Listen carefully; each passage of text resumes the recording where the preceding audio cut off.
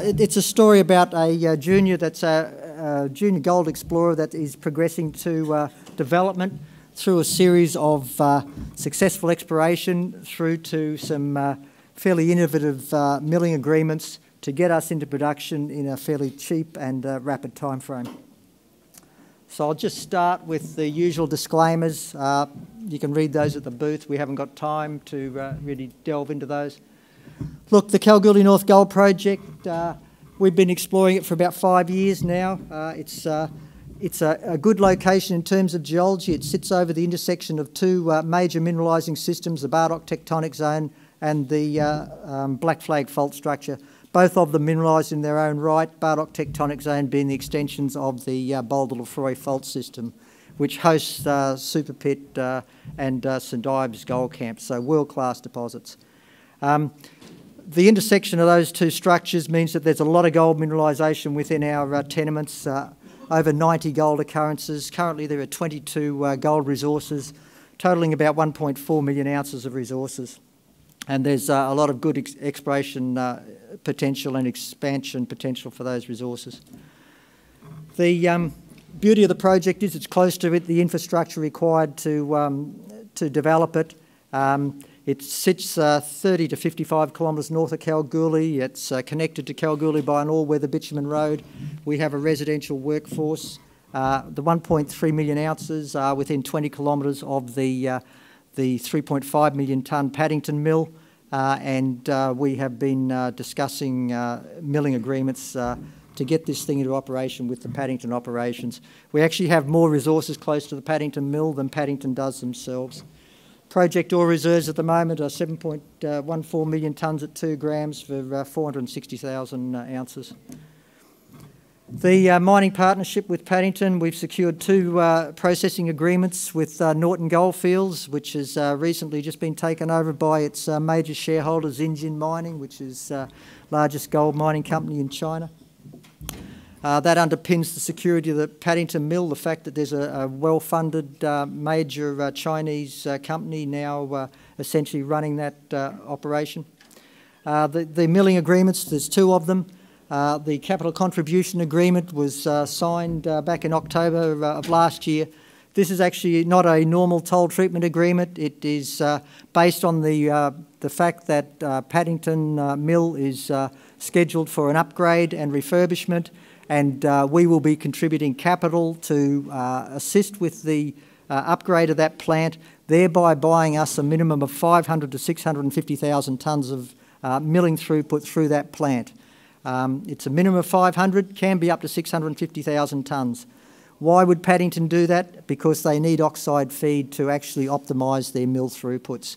We have oxide feed and we are also contributing capital. It's the same essentially as us buying a 500 to 650,000 tonne per annum plant for a total of $12.5 million. So it's a good deal for us. The benefit is that we get a much lower treatment cost than we could achieve even if we built our own 1 million tonne per annum plant because of the scale of the Paddington mill. Having secured that agreement, we then negotiated another agreement called the Bardock South Agreement. This features a series of small open pits in the southern part of our tenements, which we are looking to develop between now and Christmas and essentially mill at the Paddington operations. It doesn't include any capital contribution to the plant. However, it gives us the access to the plant at a slightly higher treatment cost, but in a lot shorter time frame. There's actually 3 pits that are scheduled to be mined between now and the end of December. The ore reserves are there, 14,000 ounces to be produced, and that provides cash flow for the larger pit developments that contribute to the capital contribution agreement.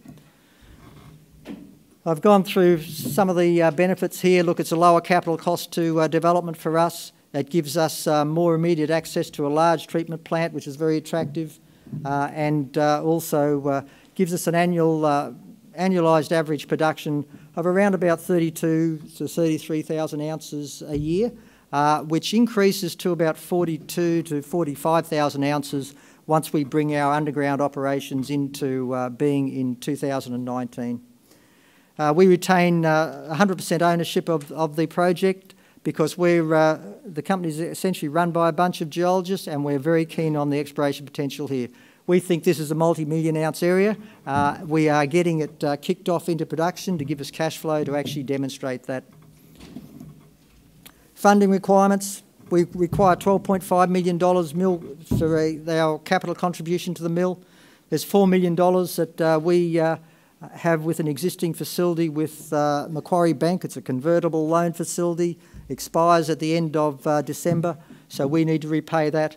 We need about $5.5 million in mine working capital to develop the open pits, and currently we have about $3 million in cash. Just last week we secured a credit-approved $15 million loan facility with Macquarie Bank.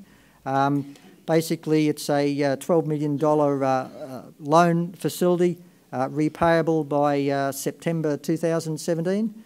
And a hedge facility covering 50,800 ounces of forwards and a $3 million core grant.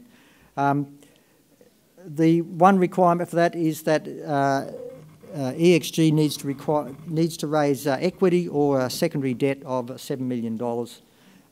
Any further explanation on that, just see us at the booth. The mine development, what's that going to cover? There's 3 development areas in the project. There's the central area, the Bardock South area, and the Bulletin South area. The ore reserves are up there.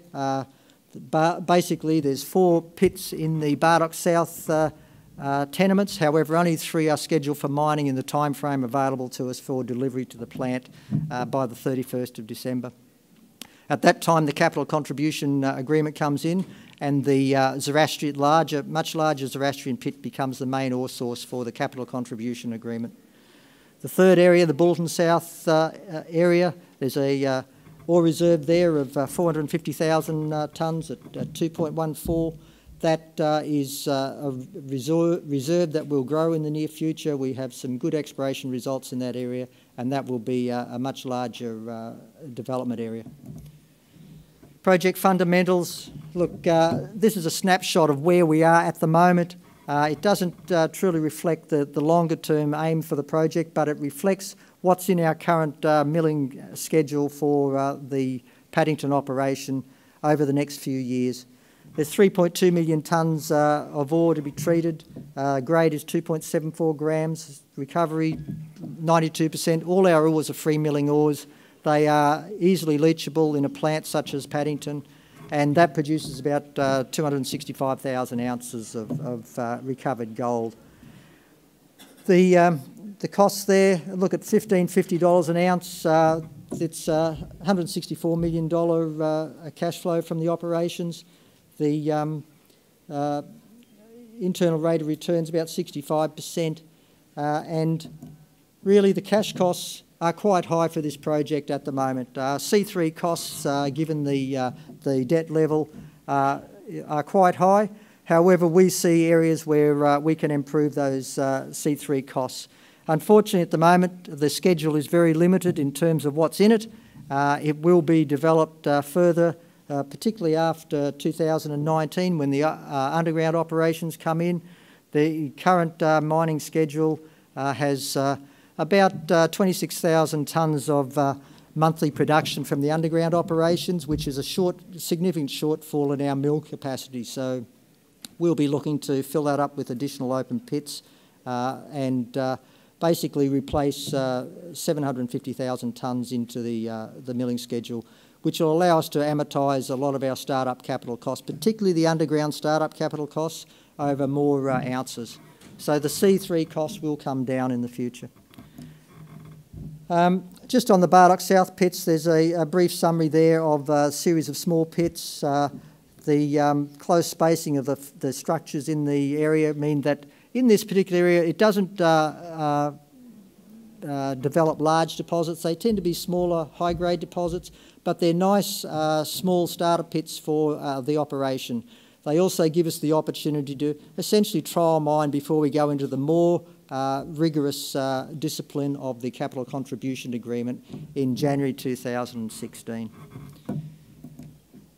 The central area, which is earmarked for most of our development, it was previously mined by Excelsior Gold back in the mid-1980s, early 1990s.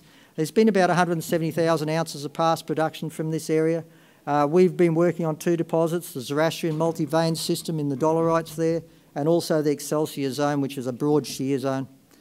Current resources are mineral resources of 7.14 million tonnes at 2.5 for Zoroastrian. The Excelsior deposit is a large, modest grade deposit. It's a base load type deposit for a mining operation. 11 million tonnes at 1.3 grams for 456,000 ounces. On the development side, we have mining reserves of ore reserves for the open pits and underground at Zoroastrian and also the Excelsior deposit. These are quite large deposits. They are still open at depth and along strike, particularly to the south in Zoroastrian, and there's potential for growth on these.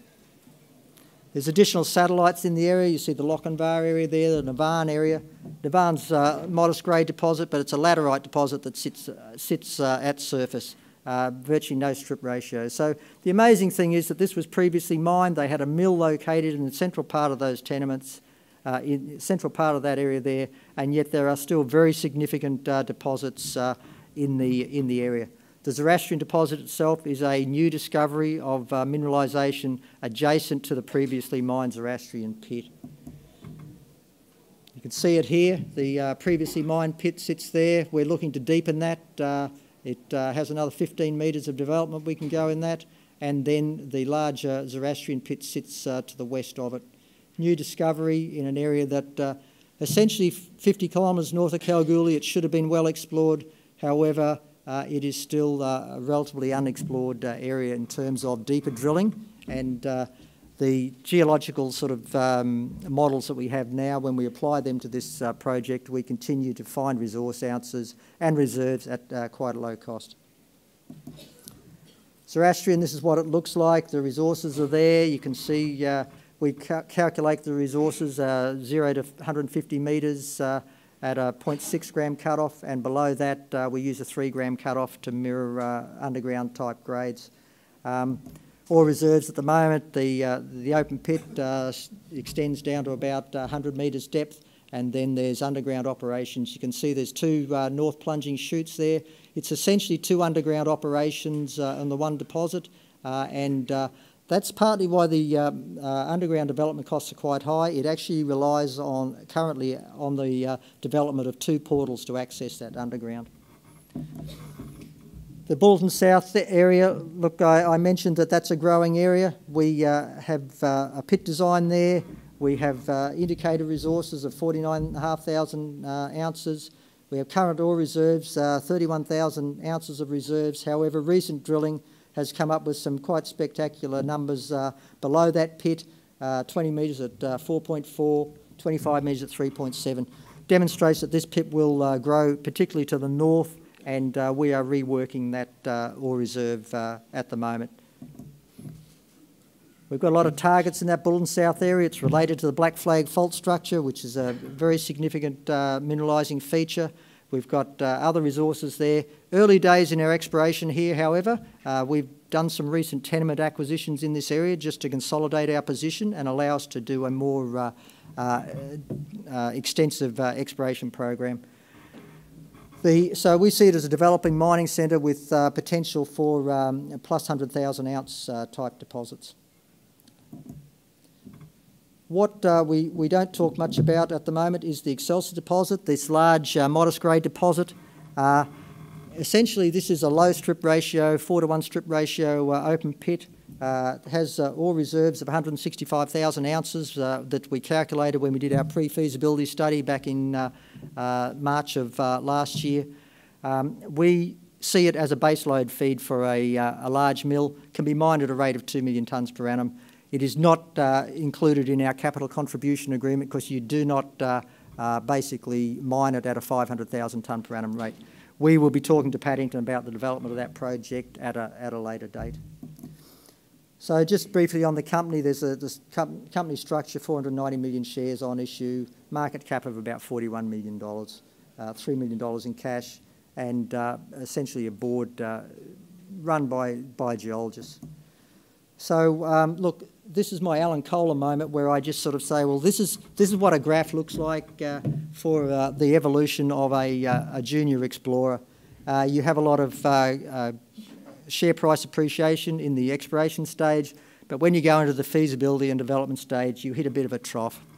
So where we sit in this sort of graph is there, and it mirrors pretty well what happens in the normal evolution of a company. We like to think that in 2016 we're poised for growth, and certainly we'd like to think that we can emulate that development graph. So in conclusion, there's a lot of interest in the Kalgoorlie area at the moment. It's based on a lot of corporate activity. The takeovers of La Mancha by Evolution moving into the area, the takeover of Norton Goldfields by its large shareholder in Xinjiang Mining, the acquisitions of the Barrick assets by Northern Star. It is becoming a very intense sort of area in terms of corporate activity, but also these corporate activities demonstrating good exploration successes when people throw money at this ground. Kalgoorlie's not worked out. There's still plenty of gold there. It's just a case of being in the right place at the right time and having the funds to do it. We have established mineral reserves and resources. We've got the processing agreements in place, and we will be looking to grow this project with cash flow from operations going forward. We've retained the exploration upside because of this, and look, we'd like to think that we're going to be moving into a new phase of development for the company, and you will see a reciprocal increase in the share price based on that production success. Thank you for your time.